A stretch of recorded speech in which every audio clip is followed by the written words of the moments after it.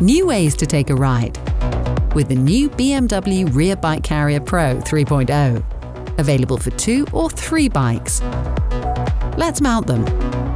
Unfold the bike carrier.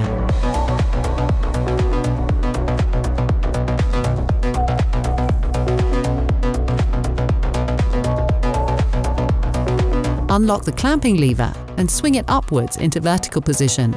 Lift the bike carrier and push the support for the bicycle carrier horizontally over the ball head. Is the bike carrier parallel with the bumper? Great! Lock the lever and remove the key. Connect the socket and lock it in clockwise. Check all the lights on the bike carrier before your journey. Also, attach the third license plate, depending on your country. Mount the first 2 bikes starting from the back as shown in our other how-to video. The third bike will be mounted to the second one.